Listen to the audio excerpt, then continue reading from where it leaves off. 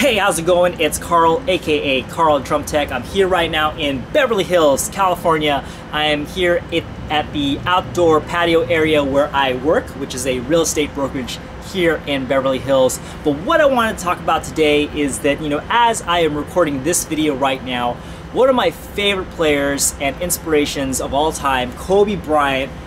He's a basketball player for the Los Angeles Lakers, which is my favorite basketball team of all time. He is tonight getting ready to play his final game of his career. And I just feel like I couldn't tell the full story of Karl Drum Tech and what I'm all about without first reflecting on Kobe and what he has meant to me in terms of it as an inspiration.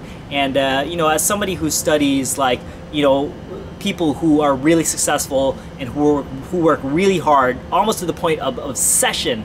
Kobe is just a great person to model after. Obviously, he's not the perfect person, as you will see if you have not, heard of him before. But I had to speak on, what I've learned from him and what he has meant to me as an inspiration, and what hopefully you can learn out of him and his story as well.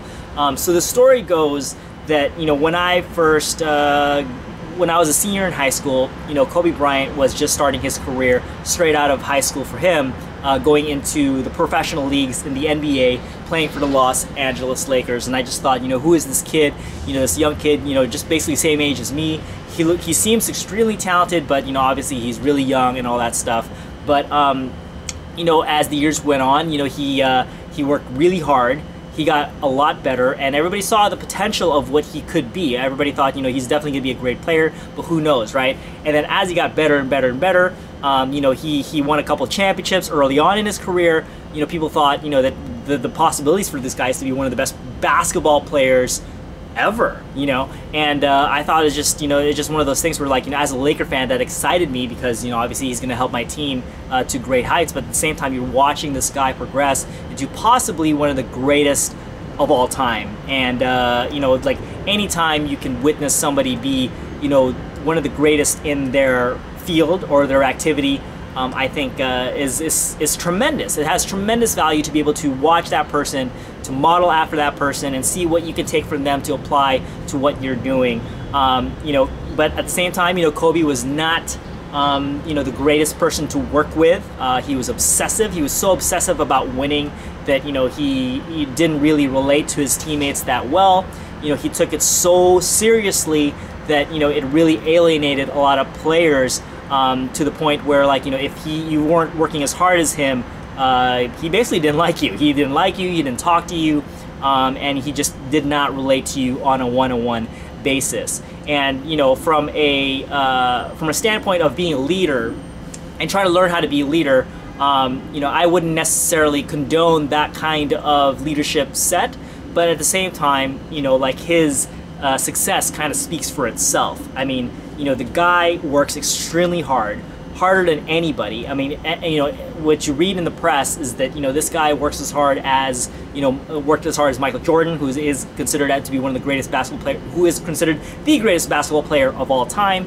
And, just everybody talks about how, he's the first person in the gym working out and practicing, and he's the last person in the gym working out and practicing. And, that can relate to drumming, right? How obsessive are you to getting good at your craft, in your activity, as far as how much do you practice? Do you practice more than anybody else? Do you put in more time than anybody else? Are you more obsessive about what you're doing than anybody else? And that is something that you can definitely learn from, that if you have that kind of obsession, if you put in that amount of time, you may not be, you're not going to be guaranteed that you're going to be the greatest, in your activity, but you're going to be pretty damn good. And, it's like, and Kobe is just as human as anybody else. It's like, if a human like him could put in the time and effort that he does and to be as great as he is, then you can also find your own greatness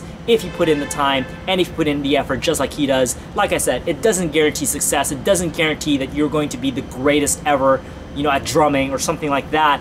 But definitely you will get really damn good. But going back to just me following Kobe and his career, You know, it's just been a pleasure watching him, you know, just be the best at his craft, the best in this activity. You know, just doing some impossible things that, you know, you didn't think were possible, but, you know, he was able to accomplish it.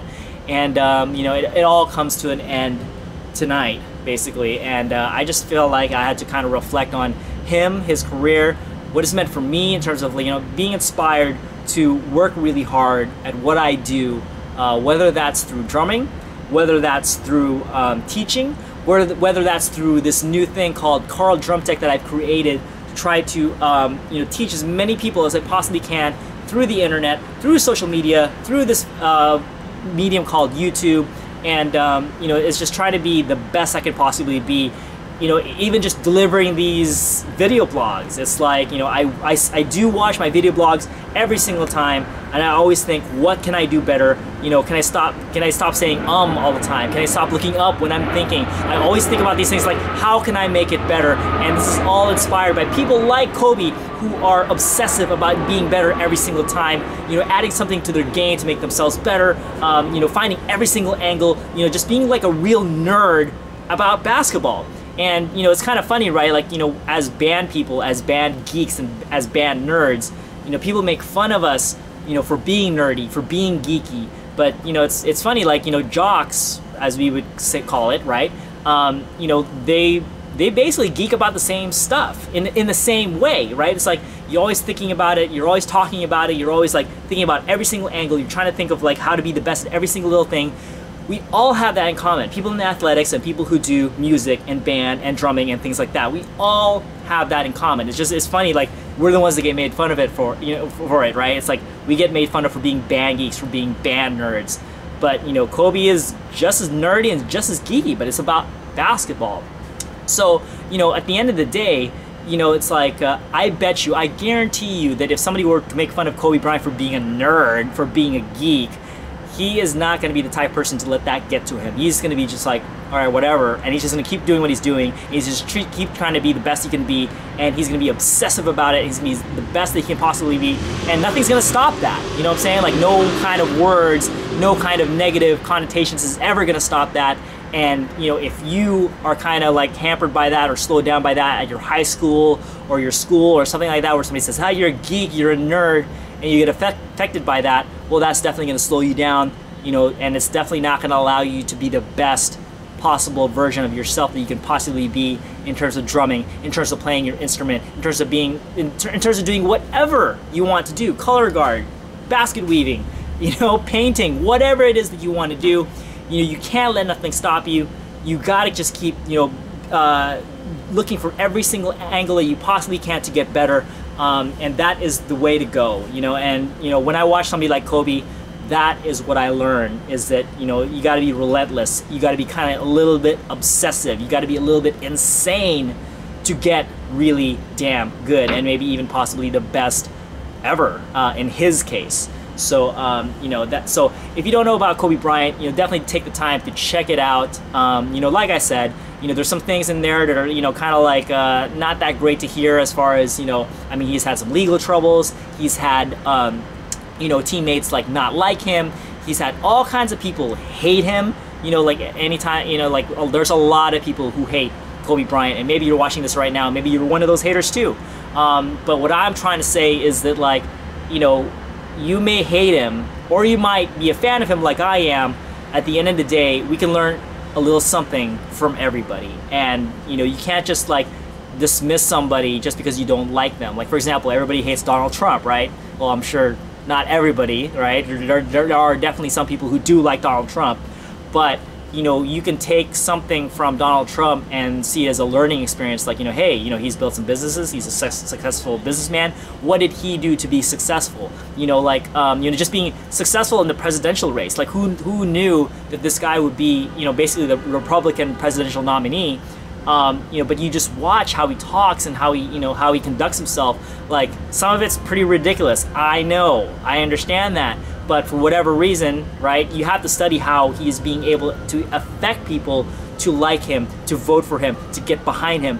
There's something to learn from that, ladies and gentlemen, all right? That's all I'm trying to say. It's like, whether you can't just say, well, I don't like him, I'm not going to listen to him, or I'm not going to learn anything from him. yo, like, if you do that, you are horrendously limiting yourself if you do that. Learn something from everybody, and you can learn something from everybody. So, you know, and that's what's gonna make you better at your craft, at drumming, at playing your instrument, color guard, whatever the case may be, you know. So take Kobe Bryant, try to learn something from him, and just be, if you're obsessive and you're crazy about your craft and you're super geeky and you're super nerdy about it, you're gonna go a long way and you're gonna get really good. So the last thing I'm gonna say is, you know, I just want to, you know, kind of thank Kobe for, you know, being that inspiration. And you know, it's really bittersweet to think about that this is the end. As a huge Laker fan, you know, as a huge fan of his, you know, it's really bittersweet. But, you know, I just thought that, you know, I would make this vlog right now.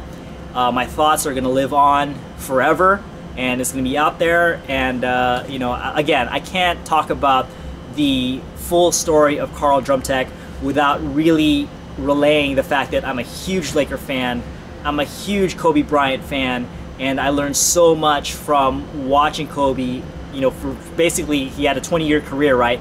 I've watched this guy for 20 years, ever since I was a senior in high school, and he's the same age as me, so we kind of have that bond in a weird way, right? And you know, I've learned so much just from watching him, just from watching his work ethic, or not watching it, I didn't actually see it, but, you know, just hearing about it, you know, and it's just like, it's insane. You know, and when I think about how hard he works, like, you know, there's no way I work as hard as him. There's no way. And, you know, I'm sure, you know, there's a lot of us out there who don't match that either. But, you know, if we step up a little bit and we try to, you know, emulate that even a little bit, gosh, I mean, who knows what the limits really are. You know, we can accomplish some great things. So that's what I'm trying to convey today. So thank you so much if you've been watching this video. I really appreciate it. Every single time people watch, you know, every single time people subscribe, people comment. I mean, I truly do appreciate it. It really means a lot to me. So if you like this video, and if you want more videos like this where I talk about some stuff and you might learn a thing or two, it would really be awesome if you liked it, if you thumbed it up, if you commented. Commenting and engaging is great. I love talking to people. I love conversing.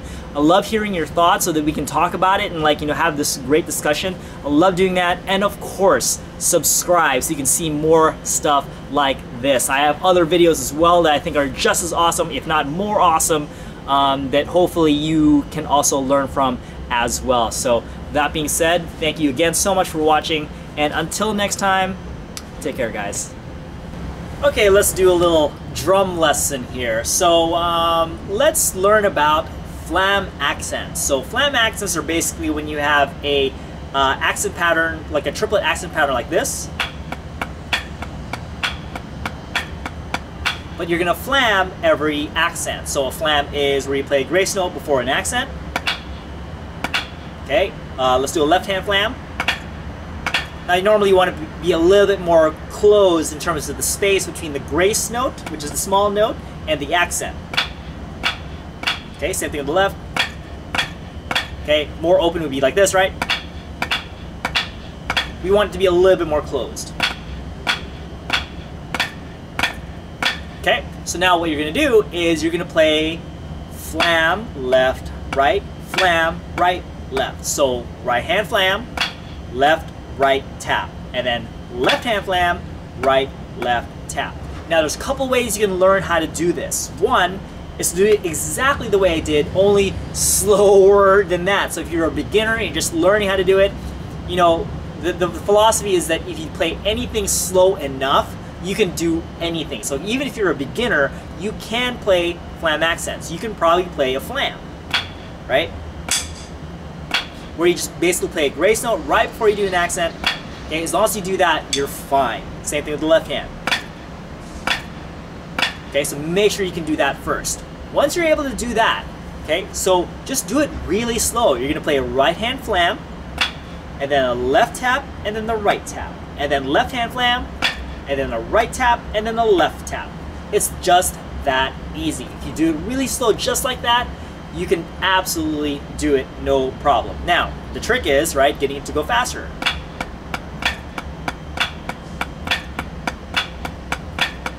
Okay, so once you do that, there's a couple ways you can break it down. One is just to play the first two notes, like the flam and the left tap, and then the left hand flam and the right tap. So you can go, or you can play the flam and then the third partial, right, the third note, triplet, right, and then flam, triplet. So you go. Okay, one more time. So you have the flam, and then the right hand, the third partial, right, which is a tap. Okay, and then same thing, left hand flam, and then the third partial on the left after the left hand flam. Okay, so together. Okay, but overall, I recommend if you're first learning this out, do it really slow. Just like I said, take it at like a quarter note speed.